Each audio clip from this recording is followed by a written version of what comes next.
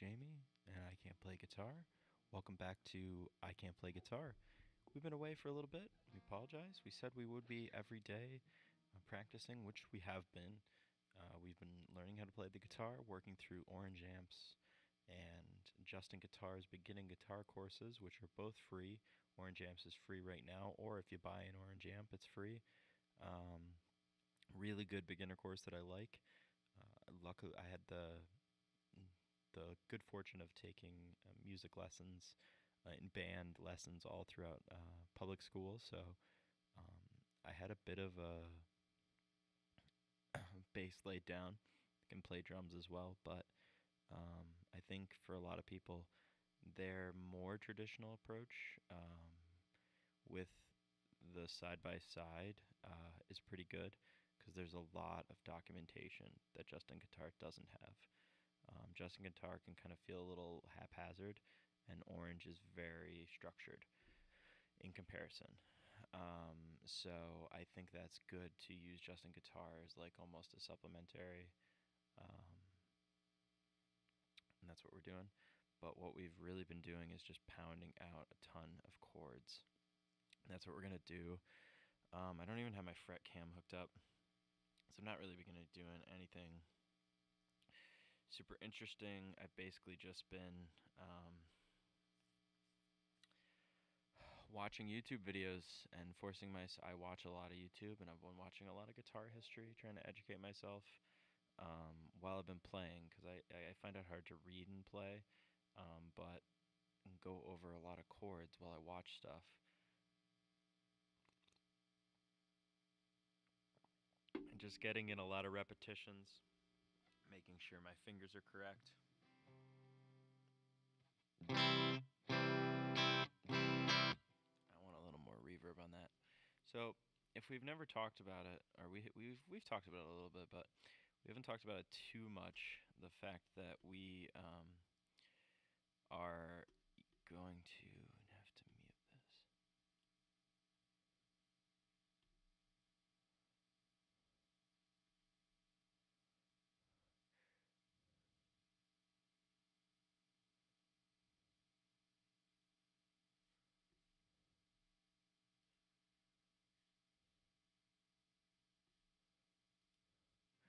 Okay, so we haven't talked too much about it, but we do use GarageBand as our like digital audio workstation, and you don't have to use GarageBand, but if you have a Mac, you basically have like a built-in audio processor that you can use for your guitar. That you're kind of missing out if you're not fucking around with it. If you fucked around with it, you don't like it, or you already know for whatever reason you don't like it, that's cool. But um, it's essentially like one of those big boss pedals, um, but more powerful. And if you ever see someone at a gig that has like a guitar and a piano and all that shit plugged in, they're running something like this. And this has been the standard for years. I think even Radiohead, Johnny Greenwood, and like Tom York were using some primitive forms of this when GarageBand first came out. Um, I know there's been a lot of big name musicians who have fucked around on it.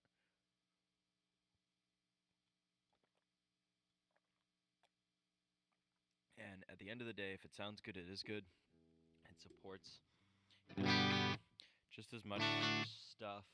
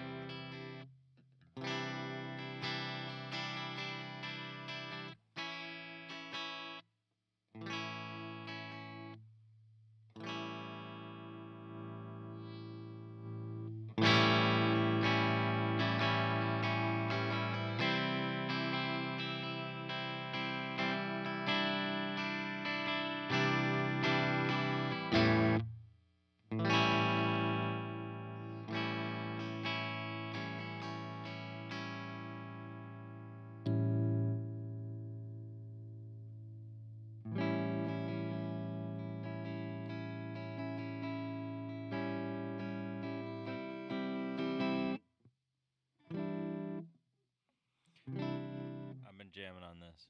Check this out.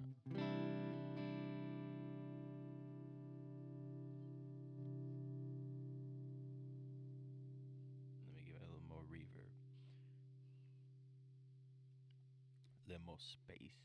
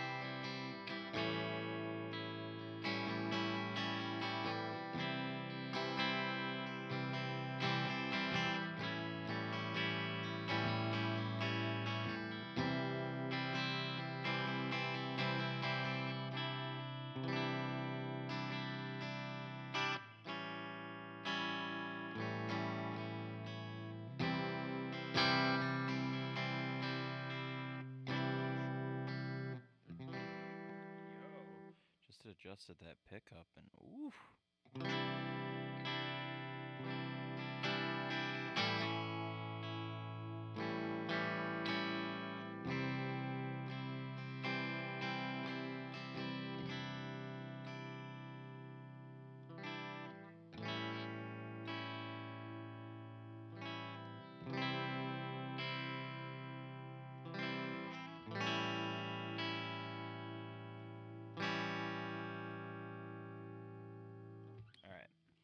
So yeah, really what I've been doing is going over chord charts, doing chord changes, and watching YouTube videos. So this is just what I'm gonna do now. I'm gonna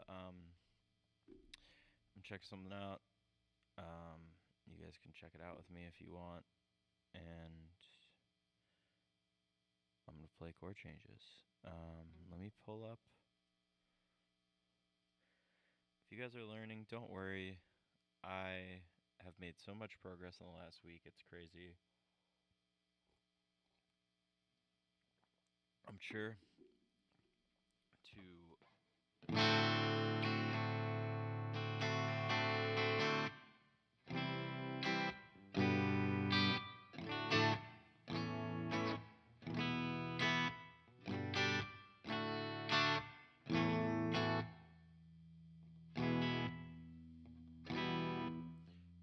I almost walked out on the whole instrument over this. And that's not bad. That's an F.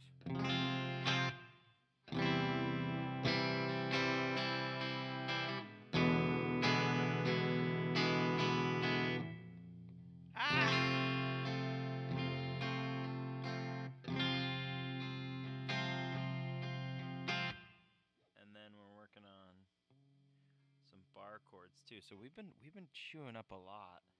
Um,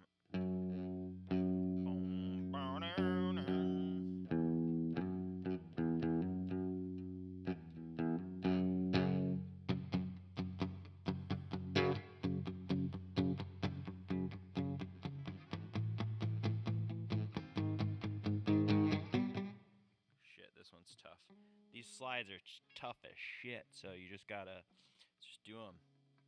And the problem is, you might make like very little progress for hours. You just do them, just hang out on them. Just enjoy the ones you do get. See? Always gotta refret that. It fucking sucks.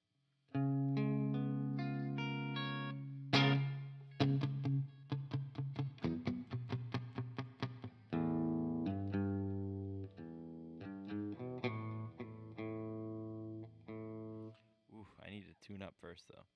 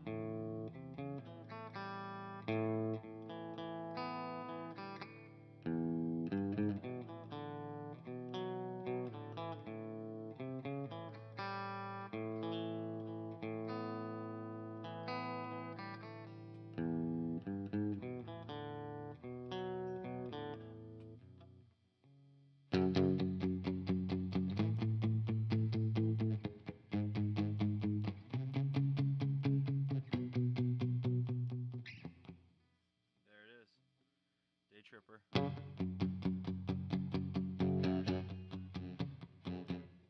Fuck me.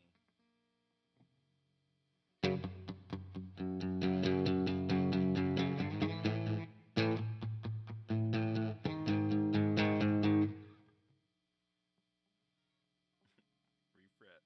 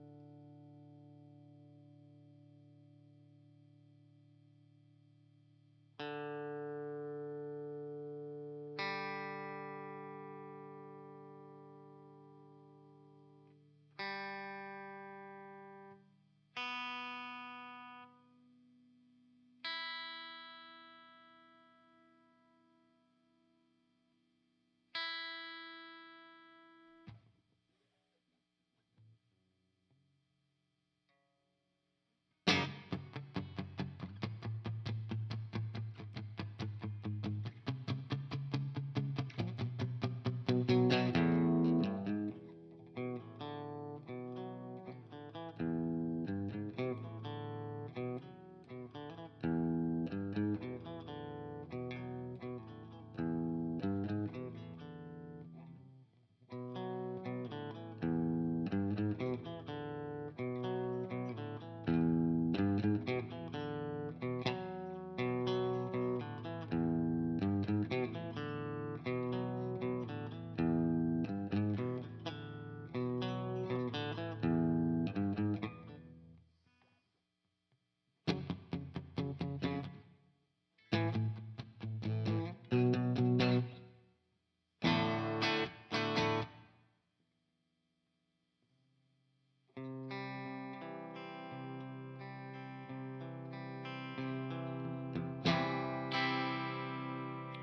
thank you. Alright, we're gonna watch a video and hang out and play some chord progressions. Hang out with us.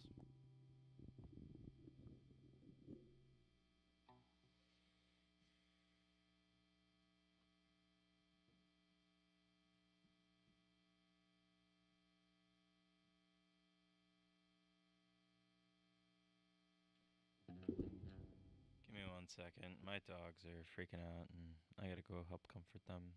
There's a lot of fireworks being set off by our neighbors. Be right back.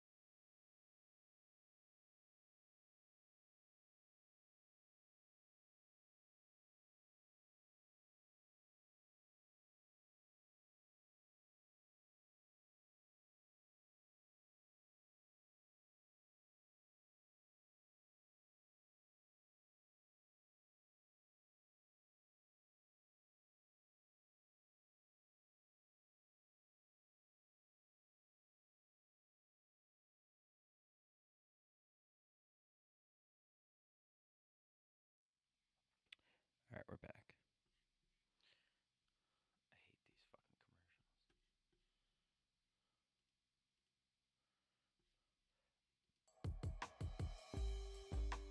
Hi, this is Keith Williams. Welcome to 5 Watt World. We're interested in helping you get the most music from the least gear. Leo Fender did not invent the electric bass guitar any more than he invented the solid body electric guitar with the Telecaster. But he did create the first commercially viable instruments, setting the bar for all to come after. This was never more true than the Precision, or P-Bass. I'm going to take us through the history of the P-Bass from its roots to its current day, and touch on some of the players that have figured large in that story. Take a minute to subscribe and hit the bell icon to be notified when we put out new videos. If you've already subscribed, swing by the store, grab a t-shirt or a mug to support what we're doing here. There's a link in the description. The P-Bass came out in October of 1951, though it wasn't officially launched until the Summer NAMM show in 1952. The P-Bass was a dramatic step forward in electric bass design. Before the P-Bass, there were a small number of other upright-style electric basses. Perhaps the best known was Rickenbacker's electric bass viol, a solid stick that went directly into the top of its amplifier. In 1936, Paul Tutmarc, a maker of lap steel guitars in Seattle, introduced a solid body, fretted electric bass guitar designed to be played in a horizontal position. Tutmarc tried again in 1947, but neither design took off. It's debated whether Leo Fender was aware of Tutmarc's bass, but there is no question that the P-Bass has very little in common with anything that came before. Along with Leo's famous statement about wanting to free the bass player from the big doghouse in the back of the band, he also had in mind guitarists looking to get more work by doubling on bass. Leo was famous for working with local musicians in and around Fullerton, California, to help shape his ideas into instruments. From this research, Leo learned that dance bands were getting smaller in the late 1940s, and guitarists believed they were missing out on work. Learning the upright bass, with its high action and lack of frets, seemed daunting, so Leo began musing about creating a fretted bass that would be held like a guitar. Okay, the first P-Bass had much in common with its smaller cousin, the Telecaster. It featured the same slab-sided ash body with a bolt-on maple neck. The prototype had tuning machines which were sourced from an upright bass, and it had gut strings wrapped in steel. But the production instruments sported Kluson tuners, and Fender had ordered flat-wound strings from the V.C. Squier Company. The ash body was finished in the same pale yellow as the Broadcasters, later named Telecasters, of the same year. The body had two cutaways, the first Fender design of that kind, that gave the large body better balance. The upper horn extended up to the 12th fret, so the guitar would hang evenly on a strap. The cutaways also reduced the overall weight. The shape ultimately gave Fender ideas that would make it into the Stratocaster guitar. Another shared aesthetic from the early Telecasters was a black plastic pickguard. The original pickup was a simple single coil, much like the Telecaster pickups, with a pull piece under each string, and it had two knurled knobs controlling volume and tone. Leo's original goal was to recreate the sound of an upright bass. He thought if it was going to be accepted, then it would need to properly substitute for that role in the band. So the Fender included a mute in the bridge cover to create a more dead and short note. And the bridge used two pressed carbon saddles that didn't yield a large amount of sustain. The large cover over the bridge and pickup were there to help with shielding. Also like a Tele, the strings passed through the body and over the bridge. The thumb rest was set below the strings because Leo assumed that players would rest their fingers there and pluck the strings with their thumb. By all accounts, it sounded like the loudest upright bass you ever heard. The 20-fret neck was chunky like early Telecaster necks and had a Tele-style headstock to hold the tuners and a round string retainer for the D and G strings. The specifics of deciding on the scale length of the bass is still debated. According to Richard Smith, perhaps the authority on Leo Fender, and author of Fender, The Sound Heard Around the World, Leo used information he found in a physics textbook that belonged to a secretary of Fender named Elizabeth Hazlett, who was a student at UCLA, to come up with the 34-inch scale. George Fullerton, Leo's early business partner, said it was more a matter of trial and error. We tried some shorter scales like 30 and 32 inches, but they didn't seem to get the resonance we needed.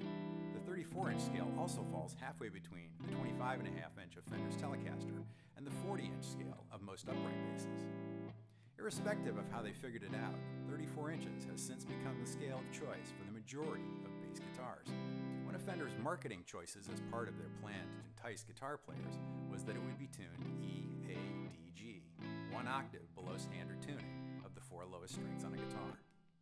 Also, according to Smith, Leo chose the name Precision Bass because the frets made the intonation more precise than that of an upright bass. Okay. But the name also referred to the precise or focused tone of the instrument and the way the bases were being manufactured at Fender's factory, being made on machines, being more precise than the hand tools of traditional luthiers. All of this can be seen in the patent for ornamental design submitted by Leo for the P-Bass in November of 1952, which was later granted in March of 1953. Once all the details had been worked out, the first P-Basses went on sale for $199.50. Leo knew that the Rickenbacker electric upright had been sold with a purpose-built amplifier, and he knew that his guitar amplifiers were not up to the job of reproducing the lower frequencies. So he set to work designing what would be the first Fender Bassman. The ad stated, "Especially designed for bass reproduction." It had a 15-inch speaker and produced about 26 watts, enough power to create what we would now think of as low to medium volume. While this wattage seems tiny compared to modern bass amps, in the 50s this was a big step forward, and the amplifier was often sold with the bass. The Leo had hopes of seeing his P-Bass adopted by a country artist in Southern California, and there is an account of Joel Price playing an early P-Bass at the Grand Ole Opry in 1952. The overall reception of Leo's bass guitar, much like the response to the first Broadcaster, was altogether lackluster. The first big break came from a very unlikely place, jazz. Leo was traveling the country promoting his instruments and stopped at a nightclub performance of vibraphonist Lionel Hampton's band in New York. There he had a chance to meet Hampton and his bass player at the time, Roy Johnson. Though the reception of the bass from the crowd at the club was not favorable, Hampton himself really liked the sound, and Leo told him he could keep the bass. In an issue of Downbeat magazine from July of 1952, Leonard Feather reported, "Suddenly, we observed that there was something wrong with the band. It didn't have a bass player, and yet we heard bass." Feather went on to praise the sound of the P-Bass as having a deep, booming quality. The bass, its volume turned up a little above normal, cut through the whole bottom of the band like a surging undertow. Dusty Hill of ZZ Top is probably the best known player of the 51 to 54 Blackguard P-Basses, using them to this present day. By 1951, big band's popularity was starting to wane, and small groups were on the rise. Jump blues, which later led directly to rock and roll, was a fertile ground for a full-sounding low end. Still, the P-Bass was more of a novelty than a fixture by the mid-50s, so Leo continued to tweak his bass to try to reach more players. The first significant changes came in 1954. First, they changed to a two-tone sunburst finish. According to George Fullerton, Fender did not consider the tonal differences between ash and alder to be a big factor, and so they didn't begin using alder for the sunburst bodies until 1956, due to a difference in cost. The top and back contours of the body that were designed into the Stratocaster were added to the P-Bass as well. The 54 and 55 basses might have either a black or a white pickguard, but by 1956 only the white guards were being used. The pickup's pole pieces were changed to more closely follow the radius of the fingerboard. And also in 1954, the pressed fiber saddles were replaced with steel. The location of the serial number was somewhat fluid between 54 and 56, sometimes appearing on the neck plate and other times on the bridge plate. Of these early basses, one of the most famous belongs to Sting, who used his favorite 54 P-Bass until it was eventually replaced for road work by a Fender Custom Shop replica. By the mid-50s, Fender had hired Forrest White and Freddie Tavares to help oversee production and design. These staffing changes at Fender allowed Leo to do what he liked best, subtly improve his designs. And this brought about the next and most lasting changes to the P-Bass. In 1957, the new split coil pickup design was implemented. They were hum canceling, making the bass quieter. The 2 magnets per string design lowered the magnetic string pull and improved the tone and output of the pickup. The headstock was changed to mimic the shape of the Stratocaster as well. Some believe that the additional mass increased sustain and helped eliminate dead spots on the neck. The bridge was modified to have 4 individually adjustable saddles to provide more adjustment for string height and intonation. The bridge was changed to a top-loader design where the strings no longer passed through the body, and it was attached to the body with 5 screws instead of the previous 3. A new one-piece pickguard in gold anodized aluminum was designed to encompass the pickups and hold all the electronics, volume, tone, and input jack. The control knobs were switched from rounded to flat top. There was a cutout in the pickguard, and the pickup was mounted directly to the body. The covers for the pickup and bridge were redesigned to fit with the rest of the changes. Like the other guitars in the Fender line, the neck started to have a soft V shape. Finally, the thumb rest, previously wood and mounted with 1 screw, was changed to plastic and attached with 2 screws. 1957 also saw the marketing of custom DuPont Duco finishes for an upcharge. Custom colored P-Basses listed for $230, while the standard sunburst finish listed for $299. $19.50. Elvis Presley's bassist Bill Black settled into using a P bass and famously introduced the sound to millions on the 1957 hit Jailhouse Rock. Many consider this the first major hit featuring the sound of an electric bass guitar. As dance bands continued to become smaller, the sound of the electric bass was the driver in making that revolution possible. According to Quincy Jones, who was dividing his time between big band, jazz, and pop arranging at the time, quote, "It really changed the sound of the music because it ate up so much space. Before the electric bass and the electric guitar, the rhythm section was the support section, backing up the horns and the piano. But when they were introduced, everything upstairs had to take a back seat. The rhythm section became the stars, all because of this technological development." In 1958, Chicago bluesman Dave Myers began using a P bass, and after blowing up 2 guitar amps, he finally got a Bassman amp and started using it at gigs. Myers reported that the audience response was immediate. They would be standing up on chairs and going wild. That's when I knew I really had something going with that Fender bass. After the major overhaul in '57, the changes in the next couple of years were more subtle. 1958 saw the introduction of the 3-tone Sunburst, and 1959 featured the new Rosewood fingerboards, discontinuing the solid maple neck by 1960. And they replaced the gold anodized guard with a plastic tortoiseshell style with metal shielding on the back, and the pick guard went from having 10 screws to 13.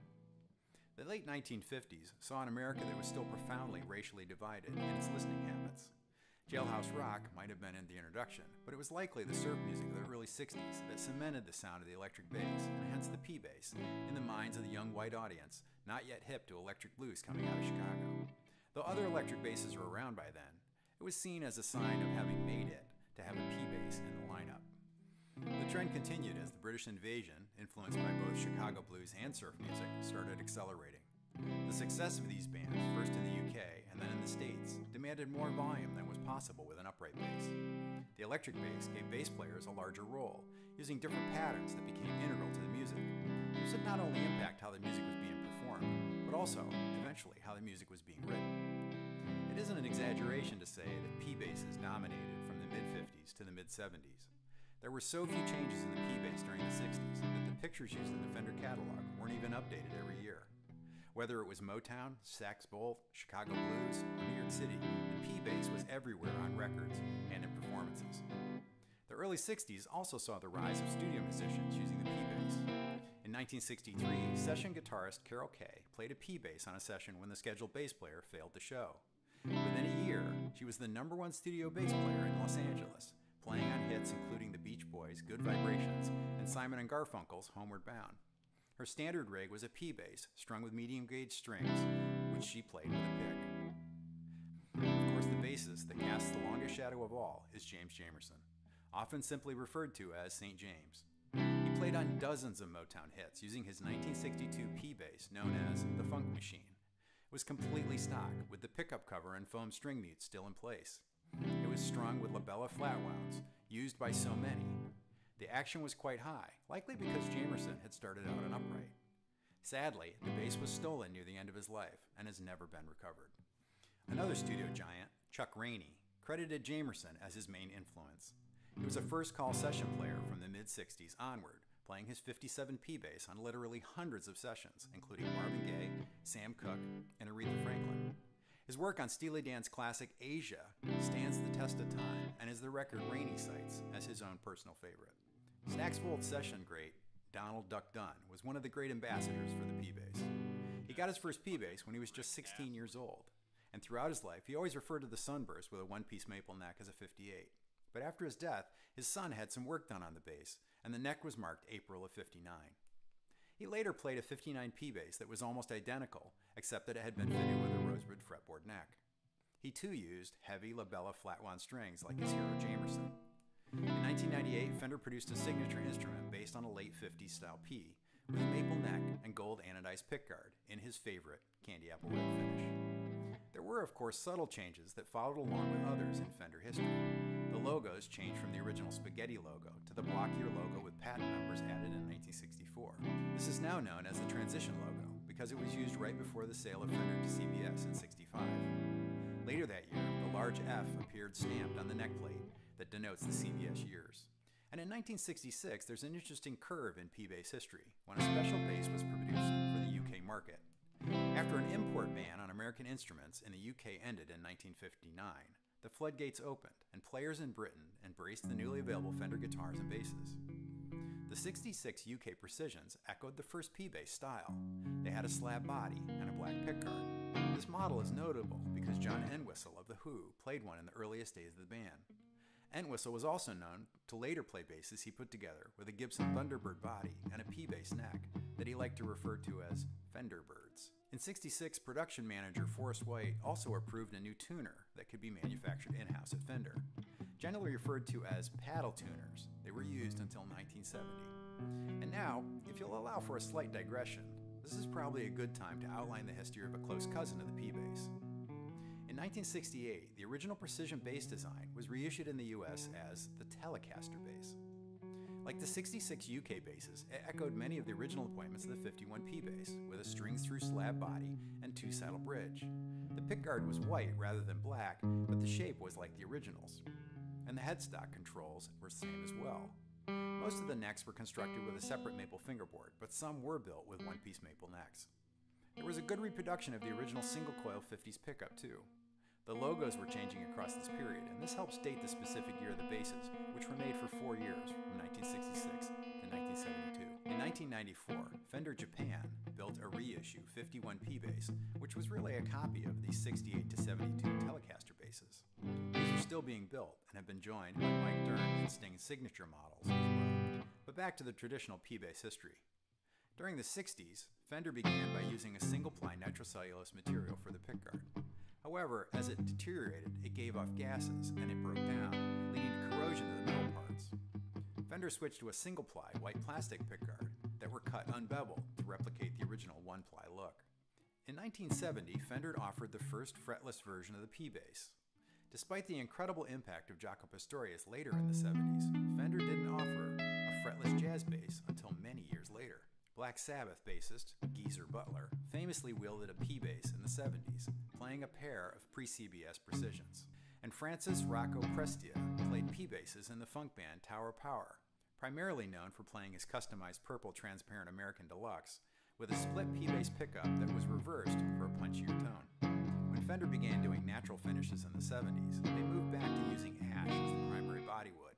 The 70s also saw the beginning of 3- and 4-ply pickguards on the P-bass. Though custom colors were offered and might be popular among collectors today, players were still generally gravitating towards sunburst, black, and white instruments.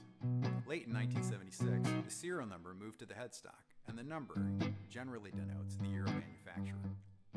Founded in 1975, Iron Maiden's only constant member, Steve Harris, has been the foundation of the band, rocking his Precisions. His original P-bass, which he has played on every album, has gone through a number of refins over the years, from white to black to blue sparkle, and now white with the crest of the West Ham United Football Club. My vintage expert Dave Honorato would want me to include the details on original cases for P-basses over time, so let me do that all in one place. From 1951 to 59, they were tweed, and then, like Fender amps, were switched to brown Tolex until late in 1962, and then white from 63 to early 64, and then black Tolex until 1978 when they changed to molded plastic, and that runs until the present. In 1980, Fender released the Precision Special with gold and brass hardware. Brass hardware was much in vogue in the late 70s and early 80s as it was thought to increase sustain.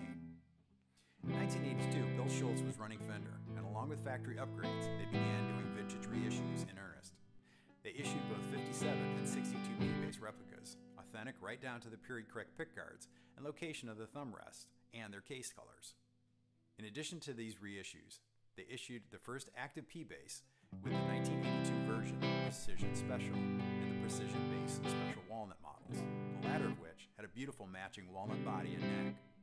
Though the standard series basses retained their traditional passive circuitry, they did get the white pickup covers that had been added to the Precision Specials that year.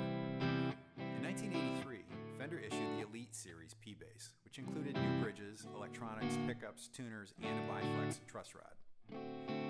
In 1985, CBS sold Fender to an investor group headed by Bill Schultz, and manufacturing was moved from Fullerton to Corona, California. According to employees at the time, most of the vintage reissue basses sold in 85 and 86 were put together from parts manufactured in 84 and 85 and had been in the warehouse. Schultz's new team produced the biggest change yet with the Precision Bass Plus in 1989. The 20-fret neck was replaced with a 22-fret version, which required stretching the top horn of the body to correct the balance. They used lace sensor pickups with a selector switch for series or parallel for the neck pickup, and added a jazz bass pickup near the bridge, the first of the now common PJ's pickup configurations, to give the player the sound of both precision and a jazz bass in one instrument. The subsequent years' NAMM show saw the release of dramatically redesigned basses from Fender. Fender was looking towards the metal audience, with downsized bodies and headstocks, as well as removing the pickguards entirely. By '94, grunge had nearly replaced metal in aesthetics, and Fender returned to its more vintage sensibilities. John Suhr was in the custom shop at the time, and he oversaw the development of new pickups and active circuits for the new Deluxe series. There were also new body, neck, and brace designs. The necks were reinforced with graphite rods. Strings went back through the body. They added thicker peg heads for greater sustain, and a more accessible truss rod were all part of these changes.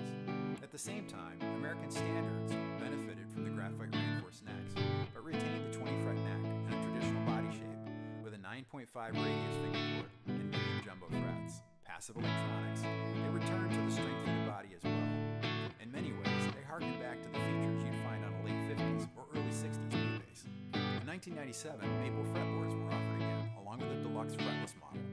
In '98, the Deluxe series included new noiseless pickups from Bill Turner, and they began to use a new lightweight tuning gear to improve balance. The Deluxe sported abalone dots to provide an upgraded look to the fretboard. The studio and touring legend Lee Sklar has been associated with many brands over the years. His favorite studio instrument is a modified P-Bass. It has an additional P-Bass pickup near the bridge, a 62 precision neck that was reshaped to a jazz bass dimensions, and then it was fitted with narrow mandolin fret wire for more precise intonation. And most recently, Pino Palladino has brought P-Basses back into the limelight. Likely, his biggest impact on the P-Bass world has come from his touring with the John Mayer Trio from 2005 to the present. Based on his favorite 61 and 63 P-Basses, there is a custom shop Palladino signature P-Bass in faded Fiesta Red finish with a tortoiseshell pickguard, just like the one he used with Mayer. From '99 to the present, we've seen an almost endless string of variations on a theme of the past.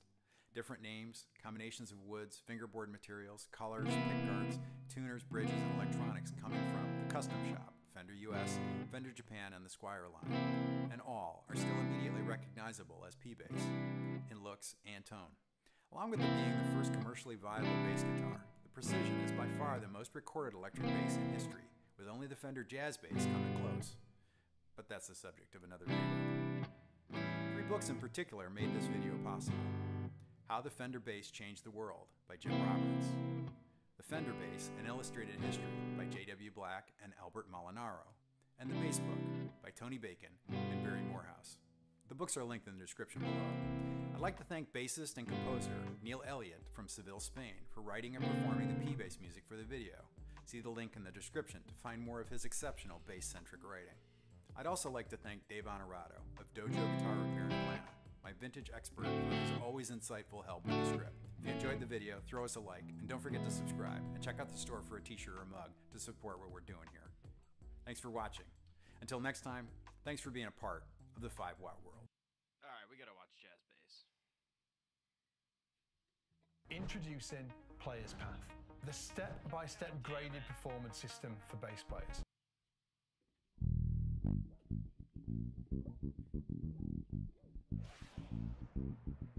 Hi, this is Keith Williams. Welcome to 5-Watt World, where we're interested to help you get the most music from the least gear. Fender spent most of the 50s furiously innovating their electric guitar line. However, when it came to the electric bass, the pace of progress had been comparatively slow. As the P-Bass settled into its new split pickup identity by '57, Leo & Company began to imagine a new deluxe bass guitar, which would become the Fender Jazz Bass.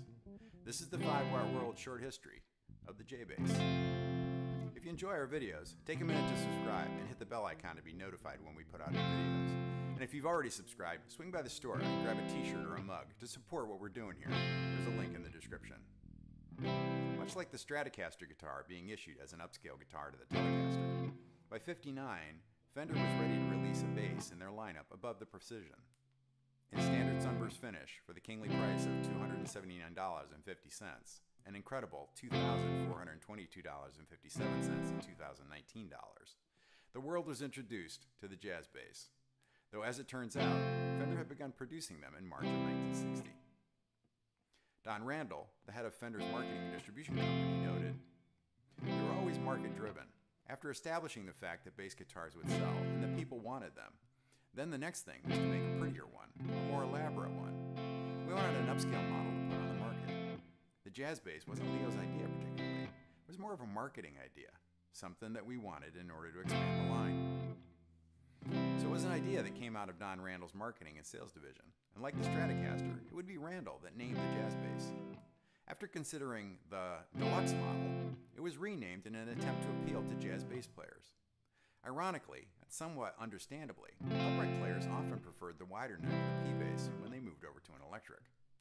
Whatever the motivation, the jazz bass was an aesthetic evolution of the ideas started with the precision. Compared to the P-bass, the Jazz had a slightly larger body, made of alder, or occasionally of ash. The increased size means that jazz basses are often a little heavier, and that extra mass can provide more resonance. It featured the offset waist of the Jazzmaster guitar that Fender had launched as its new premier model in '58, making it more comfortable to play sitting down, as most serious players of the time tended to do. It also had a narrower string spacing at the nut, giving the neck a more tapered feel. The jazz bass was 1 7/16 of the nut, whereas the Precision was a full 1 3/4 inches. Consequently, many guitarists switching over to bass felt the jazz bass neck was more manageable. But the biggest and most visible difference was that it had 2 pickups instead of 1, providing tonal versatility not to be found on the P-bass. The jazz bass prototype had large Sopar-style single-coil pickups similar to those of a Jazzmaster guitar, but they didn't have the tone that Fender was looking for. So they were redesigned into the familiar, narrower pickups with 8 hole pieces, 2 per string, seen on the first production guitars. As a consequence of the phase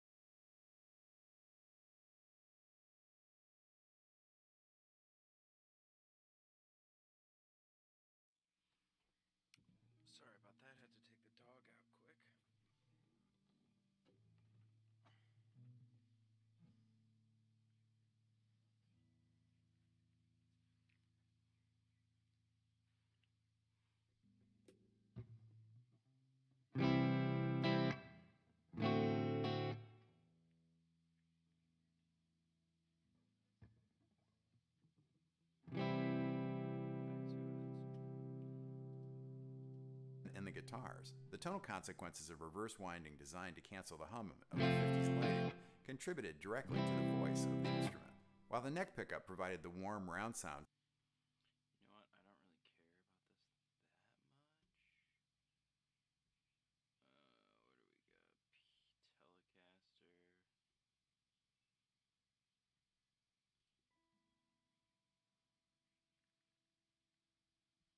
What do we got? Telecaster.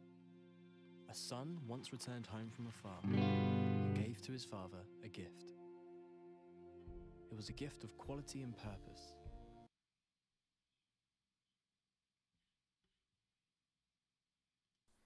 Hi, this is Keith Williams. Welcome to 5 Watt World, where we're interested in helping you get the most music from the least gear.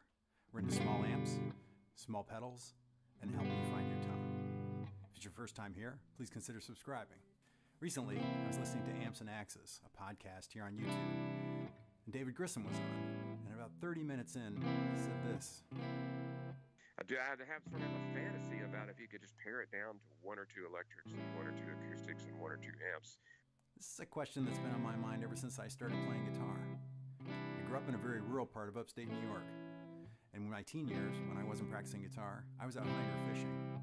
It was around this time that I heard a quote, "Beware the man with one gun, for surely he'll know how to use it." What's meant by this is that if you have one tool, you'll likely become very proficient with that one tool. I think this is the message of one guitar. So the question is, how many guitars do you need? Up next.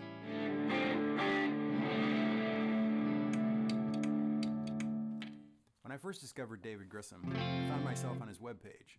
And at the time, he had a page devoted to just his electric guitars. Had a list of them, pictures and histories of each guitar.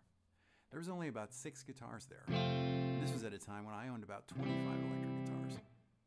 So I was thinking to myself, if David Grissom, who's the musical director at the time of the Dixie Chicks, who's toured with the Allman Brothers, and Buddy Guy spent on his records, if he only needs 6 guitars, why do I need so many? And ultimately, once David Grissom came up with his PRS signature model, he really only did most of that music with one guitar. So how many guitars do you need? 90% of the time I'm playing electric guitar. So let's talk about that. How many electric guitars do you need? Before we get into it too much, let's just get this out of the way. In this society, we confuse the word need with want. We spend a lot of time talking about what we need when really we're talking about what we want. And certainly, the internet and YouTube even, all kinds of clips, are always telling us that we need a lot of electric guitars. We need a Telecaster, we need a Stratocaster, a Les Paul, a Gretsch, a 335, something quirky, something to play slide on, etc., etc. I have a friend that I've known for about 15 years. It took me about 5 years to find out that he actually played guitar. I questioned him about what kind of guitar he had, and he said it was a Stratocaster, but he really couldn't tell me more than that. He said it was a red guitar with a dark fingerboard. When I quizzed him about what years he bought it, etc., I finally pieced together that it's probably a copy of a 60s Stratocaster, made in Japan. Actually, a quite sought-after guitar. With that one guitar, he's played in a band for 3 decades with friends of his from college. They play benefits, they play shows at clubs. They're a rock, R&B, soul kind of an outfit. And he's been very happy. When I asked him, "Do you ever think about buying a second guitar?" he just looked at me, perplexed, and he said, "What for?" So clearly the beginning of this answer is one. You need one guitar to get most of what we're out there trying to find. Now you might say, yeah, but that's just one guy, just one example. You can come up with one example. And hey, Keith, you have a lot of guitars. So let's actually look, and we don't have to look very far into our heroes to find both deep and numerous examples of one guitar guys. Eric Clapton jumps to mind first. He's played different guitars through his career, but he seems to settle on one guitar for each band that he's in. He's sort of what I think of as a serial monogamist when it comes to electric guitars. And even though he's pretty much settled on Strats around the time of Derek and the Dominos, and he does pull out an old favorite, even when he does that, he plays it for the whole record, like on From the Cradle, where he plays a 335. And this is a guy that could choose to tour with any number of guitars he wants, and yet usually he stands up there and plays the whole show with just one Stratocaster. Jimmy Page famously played a Telecaster on the first few Led Zeppelin records, but once he got a Les Paul, he never looked back. The sounds of him coaxing Telecaster tones, but also huge humbucking tones from that Les Paul, is like the most iconic image in rock music. Him hunched over listening to the band, him just rocking that burst. B.B. King settled early on his signature ES-355. And though in many interviews he talks about himself as being a blues singer, I've lost count of the number of my influences who've said that B.B. King was the best at getting the most from the fewest notes. David Gilmour of Pink Floyd, another famous Stratocaster user. He gave his famous black Strat to the Hard Rock Cafe. They hung it on the wall, and years later he went back and took it down. He strapped it back on, and he's never really stopped. He's famous for saying that he thinks you can sound more like yourself playing single coil pickups. That's an amazing comment and really an incredible testament for his chosen guitar. Carlos Santana and his signature PRS guitar, which he got in the mid-'80s, even before there was a PRS factory. Like Clapton, he's played different guitars over the years, but really he stays with one guitar at a time. And of course, Santana's always sounded like himself, no matter what guitar and amp he's using. Danny Gatton, who did it all on a Telecaster, and certainly showed us that you can get all the music you need from that one instrument. An instrument that Brad Paisley affectionately likes to call a cutting board with electronics. The recently deceased Malcolm Young, who played his Gretsch Jet Firebird and became the sound, it was the sound of AC/DC. So much so that his brother Angus carried it to and from his funeral. It was the picture that all the news services seemed to pick up on and run. And of course, while we're in the neighborhood, the great Angus Young himself and his Gibson SG. Jeff Beck, Stevie Ray Vaughan, Jimi Hendrix, Grant Green, Clarence White, you get the idea. They all did it, or still do it, on just one style of guitar. So why try to do it with one guitar? The upside. First, you get to know the instrument. You get to know back and forward. We're back to the guy with one gun thing. You become familiar with the mechanics of that one guitar. String tension, string spacing, scale length, the output of the pickups, how it reacts to the amp, how it reacts with your pedal. Like most of you, I don't play guitar for a living. So when I can find time to practice, having something as simple as the same bridge on each of the guitars that I play, so that my right hand muting is the same, for example, can make a huge difference in my progress as a player. If we look back at our list of greats who played one guitar, they seem to develop a deep affinity and relationship with that instrument. Years ago, David Gilmour, in an interview I heard, said, when asked if he bent a string at a certain time in Comfortably Numb solo, he said he didn't know, and he probably didn't do it the same way every night. It might have been a string bend with his finger, but it might have been simply him pulling back on the vibrato bar, something he does almost unconsciously at this point, because the Stratocaster sort of become part of his hands. It provides the chance for the instrument to almost disappear and have the music flow right out through the hands and out through the speakers. Variety of tone. People like Robin Ford are constantly asked, what effects do you use on this record? And he usually replies back, I use my hands. He gets all these different sounds by changing where he picks, and this with both the tone and volume generally, quote, all the way up, end quote. Same can be said for Nashville great Guthrie Trapp, who wore the finish off the tone and volume knobs on his famous Callista Telecaster. He seems to subconsciously reach down and make sure that they're all the way up, getting all the variety of tone he needs from picking position. David Grissom, on the other hand, is famous for extolling the virtues of riding the volume knob, getting from a single channel amp his clean, crunch rhythm, and lead tones without just a few pedals. Next, there's the economic reason. When I was first out of college, I worked in admissions and traveled on a fixed expense per diem. There was another guy who traveled with us at the same time, and since I'd worked in restaurants in high school and in college, I liked good food, and I noticed that this guy was eating in all the best restaurants in the cities that we visited. And finally I said to them, how can you afford to do this on your expense budget? And he said, it's easy. You don't buy an app, you don't buy a cocktail, you get an entree. You don't get dessert, you don't get coffee, you don't get wine. You just get the entree. If you eat that way, you can pretty much eat anywhere you want. Now, as much as a first world sort of problem as that sounds, it really, I think, applies to this one guitar question. I find that's the same thing that's in my mind when I find myself on the internet cruising the Wilcut or Wildwood or Music Emporium sites, my right hand itching to click on the next Collins electric guitar that I come across. And I know that feeling is probably itching into your hands right now as I mention those sites. But let me remind you, when we're shopping for guitars, we're not playing guitar. This is worthy saying again. When we're shopping for guitars, we're not playing guitars. We're really not getting any better. When I'm on those websites, I think to myself, if I sold these 3 good guitars that I have, I could buy one of these. And then instead of playing good guitars, I could be playing one exceptional instrument, getting to know that instrument, and getting better on that instrument every day. I venture that this is why guys like Eric Clapton, David Gilmour, Jeff Beck played one guitar at the beginning of their career. Most of these these people were from fairly meager economic backgrounds. They could really only afford to have one guitar at a time. I think kind of like the beginning of records, when you could only afford as a kid to buy one record at a time, and you could play it for a month and burn it up. The fact is, I think these guys did the same thing. They'd get to know that instrument, and they would play that one instrument, knowing it inside and out. In Clapton's autobiography, he spends pages talking about when he could finally afford to buy his cherry red ES-335. The downside, each of us is different. What we need from an instrument is different. I've heard any number of players say that playing a different guitar makes them sound different. I heard this clip from Ed Koch just the other day from Wildwood. So I have a tendency to I play differently on the different guitars. Which is basically what other people have said. I myself always used to say it was the reason I owned 25 electric guitars was that each one had given me a song when I played it the first time. That playing that guitar made me able to hear something that I hadn't heard before. Or it might be that you're looking to do session work, and you feel like you need something that would cover each category. In this, I'd also still argue that you could probably do it a lot with only a few instruments. Say a Telecaster, a Stratocaster, and something with humbucking pickups. I understand that producers probably say on occasion, I need a Les Paul on this, and you feel like you need to have a Les Paul. But really, I chased this dragon for years, and I had to finally come to grips with the fact that I wasn't getting calls for studio work, and I wasn't likely to. So having one of each really wasn't something that I needed.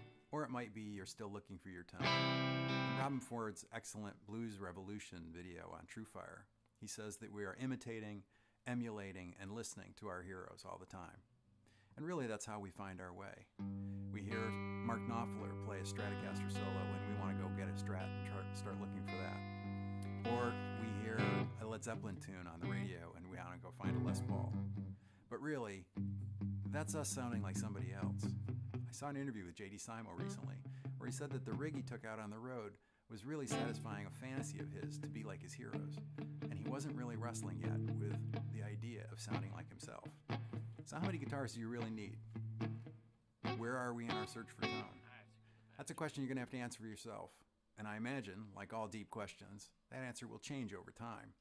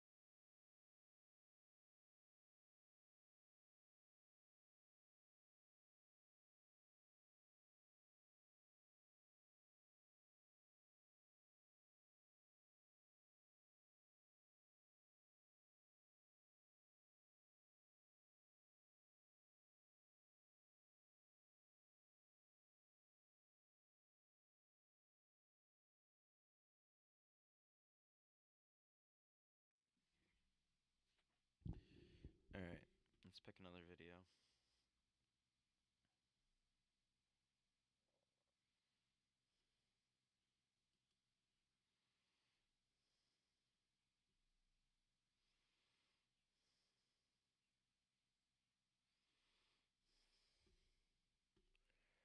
Five-watt world. I like this guy. He's fucking legit. Videos. Duo Jet. We watched that. That's the one I wanted to watch. Here we go.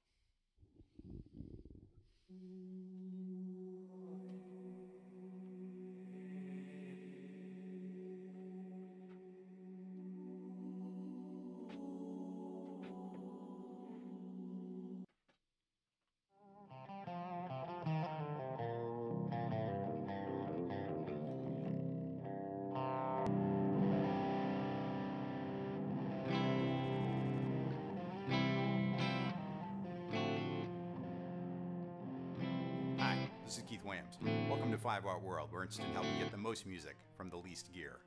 The eagle-eyed amongst you will have noticed that I've played my Strandberg guitars in a couple of the recent videos.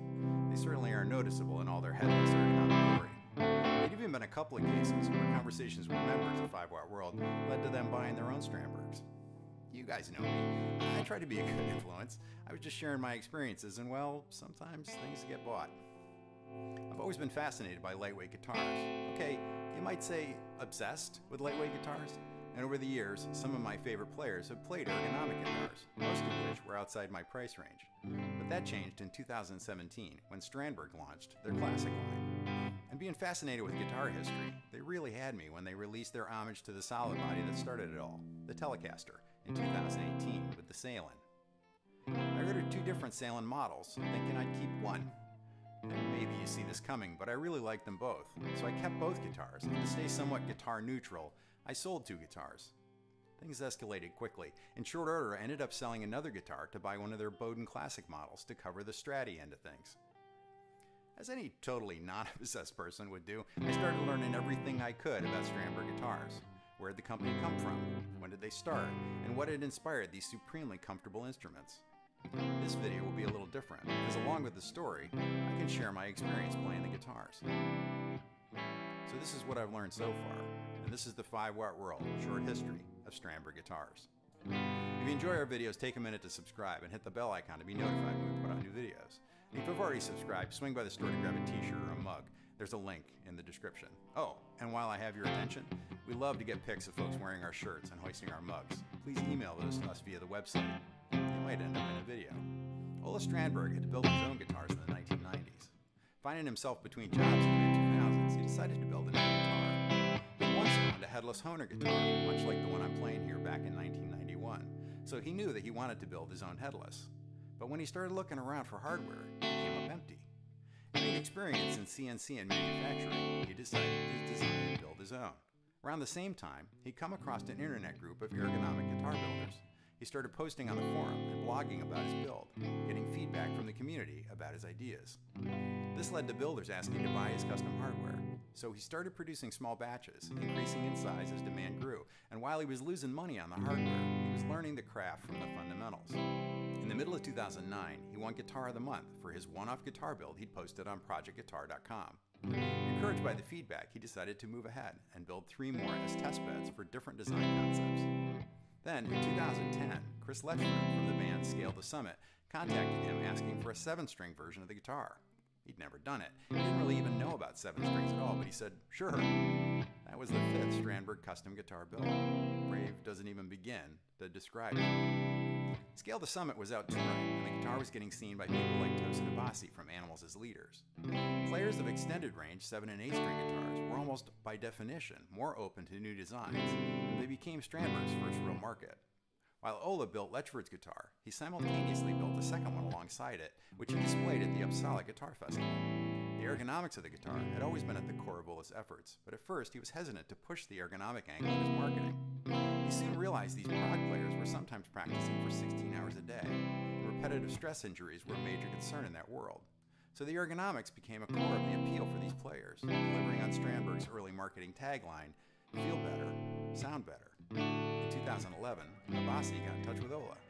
Tosin was known for playing 8-string guitars in new and innovative ways, and a video clip of Tosin playing at the Strandberg booth at the 2011 NAMM show ended up generating 300,000 plus views on YouTube. Tosin ordered a custom guitar, and later that year, so too did Misha Mansour of Periphery. Ola was still building all the guitars in his garage workshop, and by the time he'd bought a small CNC machine, he'd also needed to put his brand name on the guitar somewhere. The logo is as intentional as the rest of the design. The dot signifies a seed of an idea, and the asterisk the flowering or innovation that results from planting that seed. The style of the body... You don't need space for a big workbench to have a great setup for working on guitars. 3 great ideas come together to make this a compact workstation.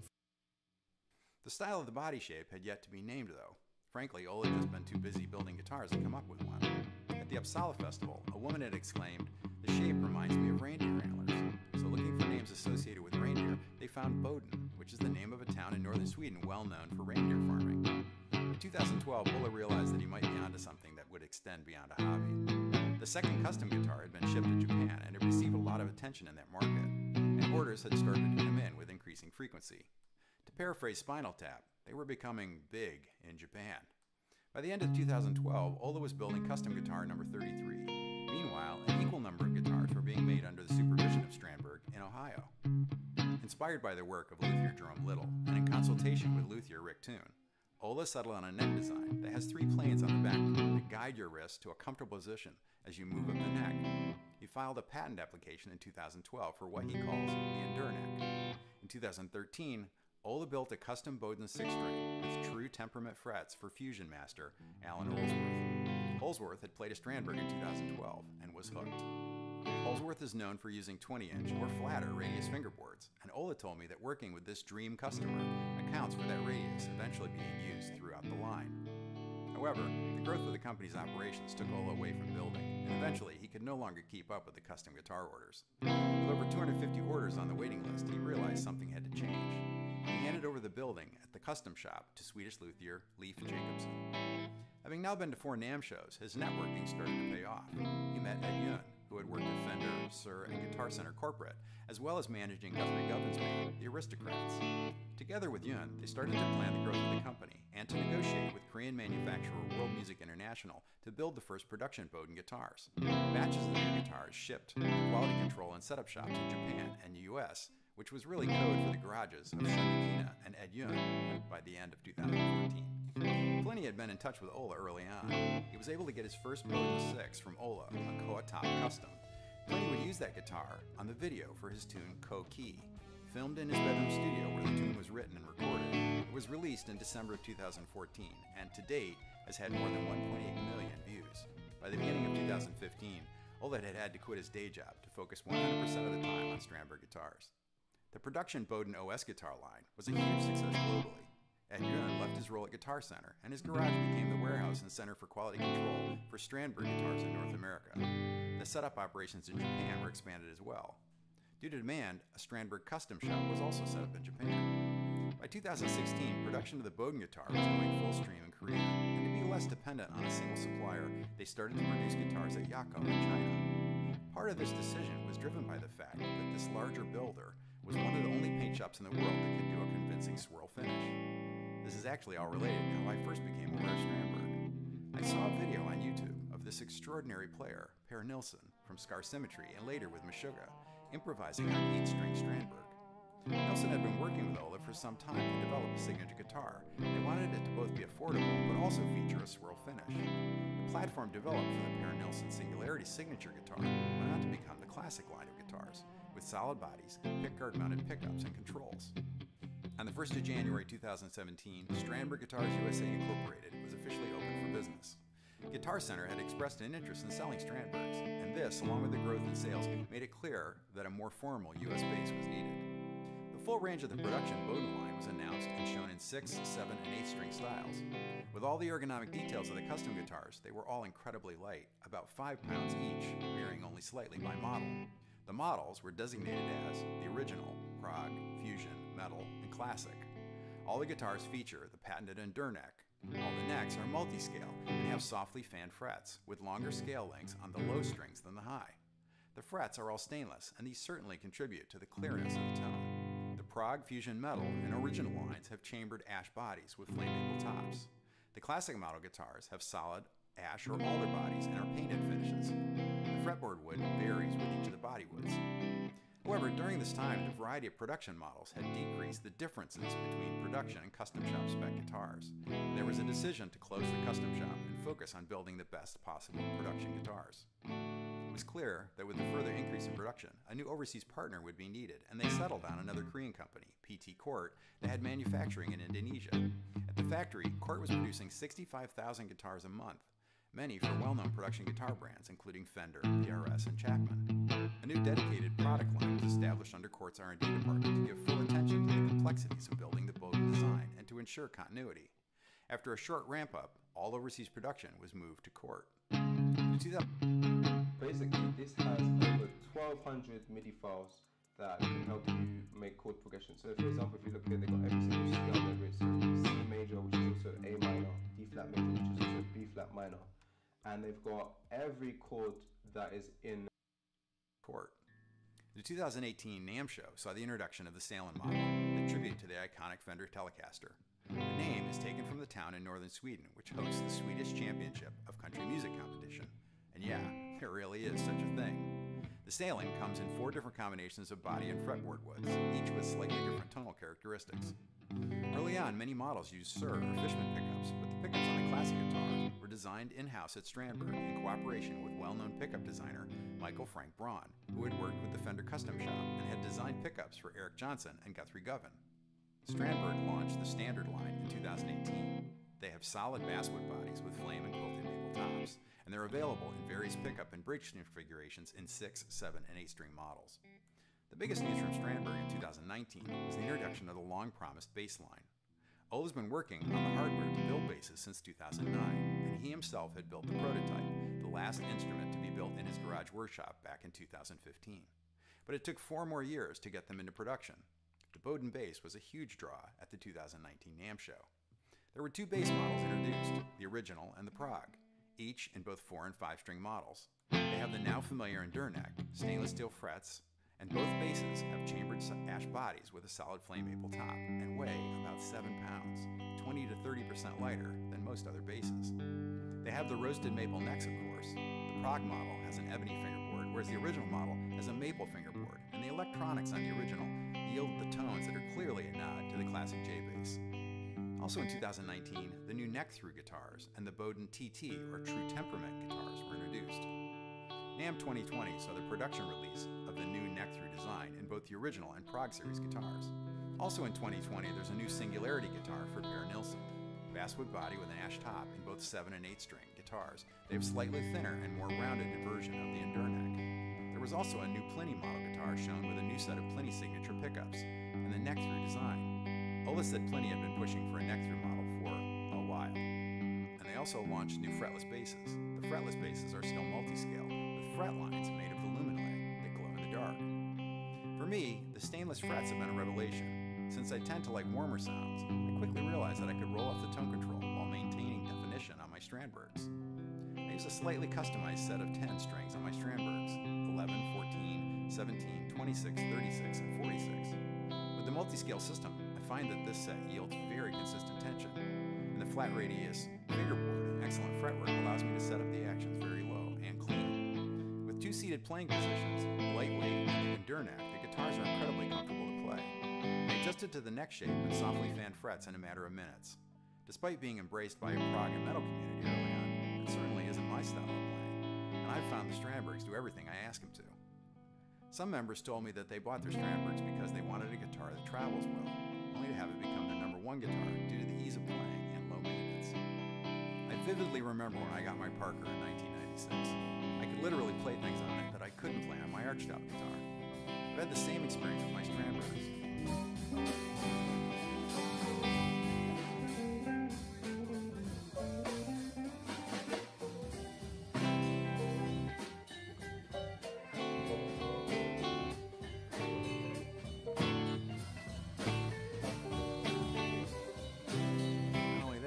Retired a couple years ago, and now I have much more time to practice every day. But I've been playing guitar for 45 years, so my hands can get tired and stiff. I found that this is much less true with these ergonomics of these guitars.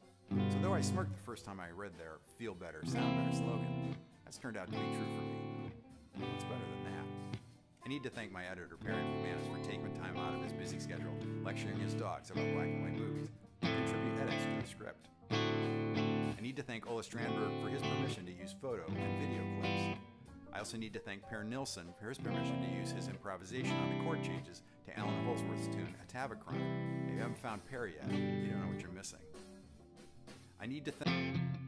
Even if you don't know chords at all, you don't know anything about music theory like me, this is perfect for you. And this is super good for you, especially if you like struggle with making melodies, chords, stuff like that. I've been messing around with it quite a lot, and I'll give you an example. Like, you gotta hear how good this sounds.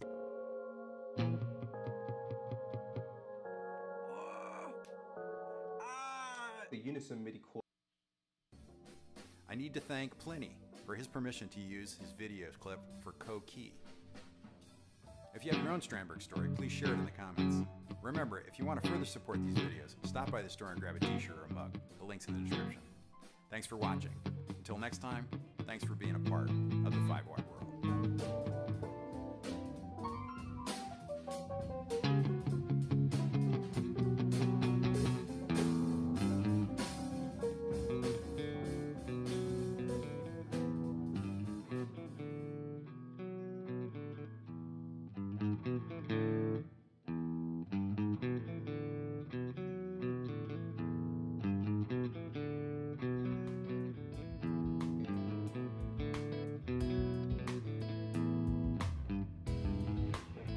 Hi, this is Keith Williams. Welcome to 5-Watt World, where we're interested in helping you get the most music from the least gear.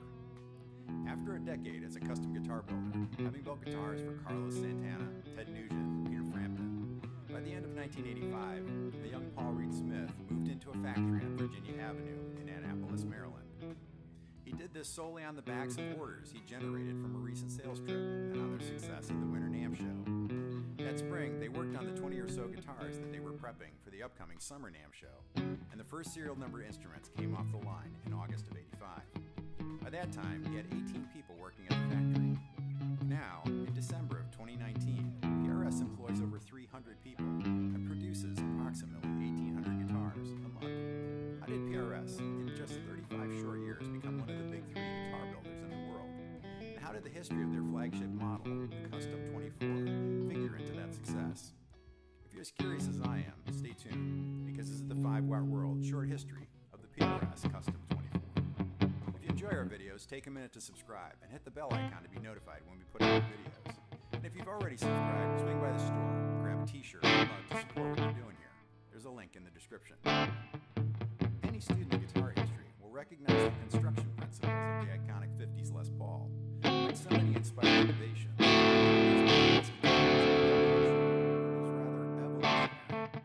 1982, Smith told Guitar Player magazine, "The whole idea is to understand Les Paul guitars, the standards, Cherry Sunburst, and Gold Tops were great guitars."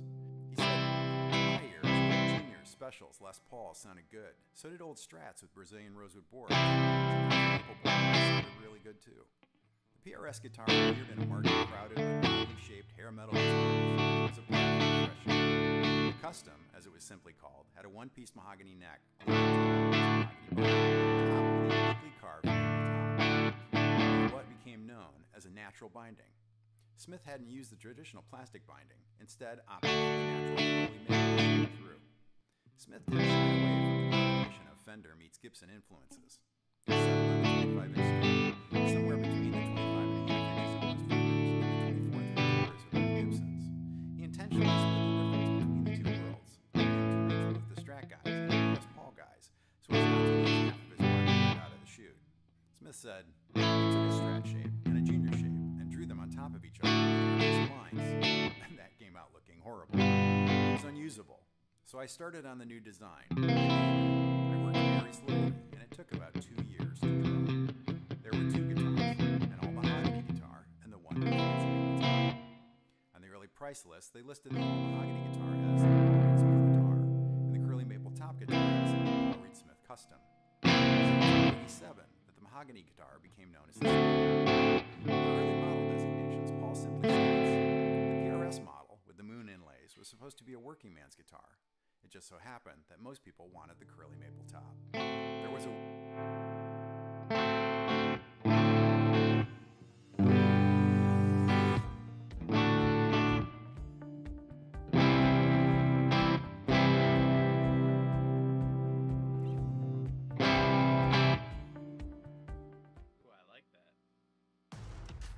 Everyone ready? Disney Plus, Hulu, and ESPN Plus team up. Get 'em, I got it.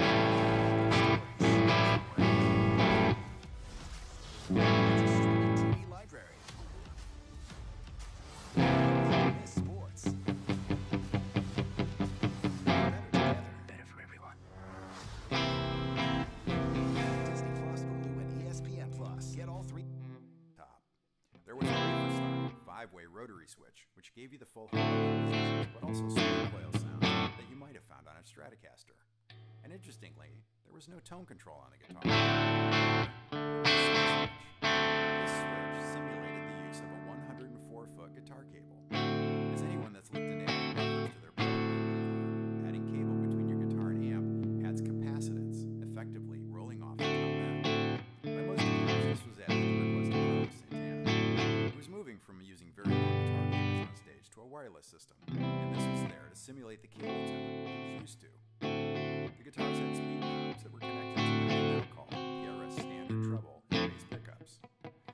The neck shape of pre-factory and early factory guitars were very similar to the current pattern neck. And if you're curious about the history of guitars and PRS over the years, I'll refer you to an excellent page on the PRS website. The minutiae of changes in shapes and models is detailed there and is worthy of a video of its own.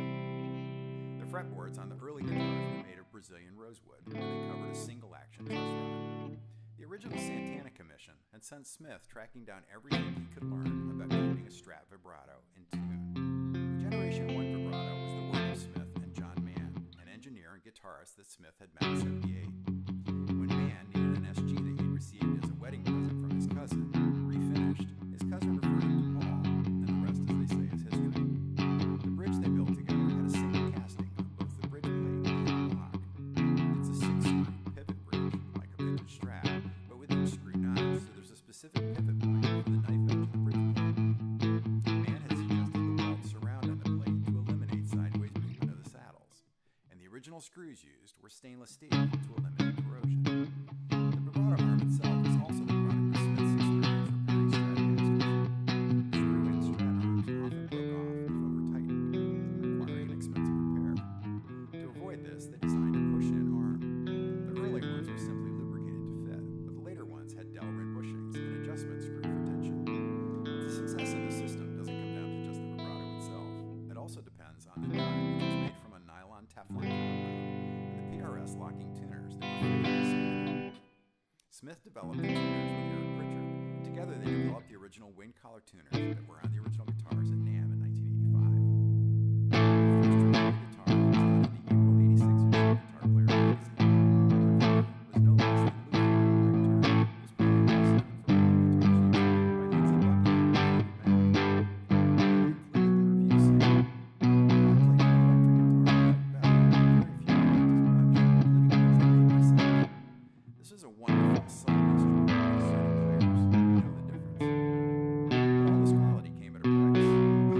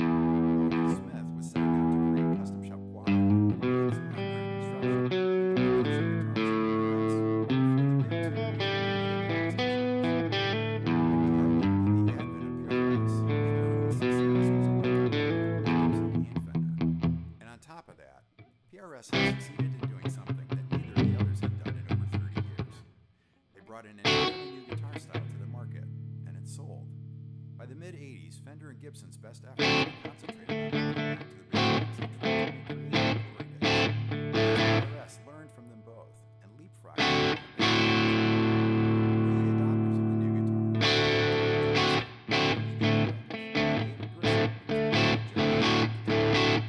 after the huge push that brought the custom they headed down the road of constant improvement that continues to this day. The first batch of changes had to be electronics.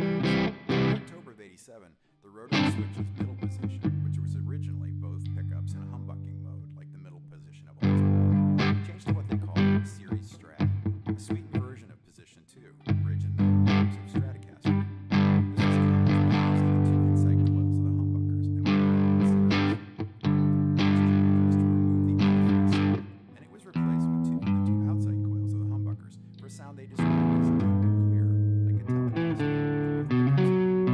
By 1991, the pickups would be replaced with what PRS called the HFS, and the fretboard would change except for limited runs. When the Custom 24 was evolving, the guitars could be ordered with lots of custom options. There wasn't a better model altogether until the Custom 22